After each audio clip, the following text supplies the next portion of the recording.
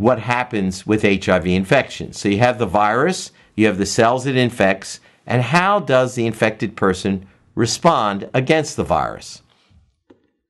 Here is an animated picture of what happens when HIV attaches to the cell membrane.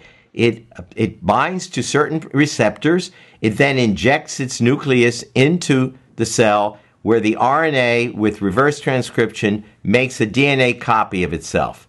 That same enzyme, reverse transcriptase, makes a double DNA and then forms a double helix, which resembles the DNA of a chromosome, enters the cell, and becomes part of the chromosome of the cell, from which RNA for the virus and RNA to make proteins is made, and these come together to form a particle at the cell surface, shown on the right, where the particle then buds from the cell membrane without killing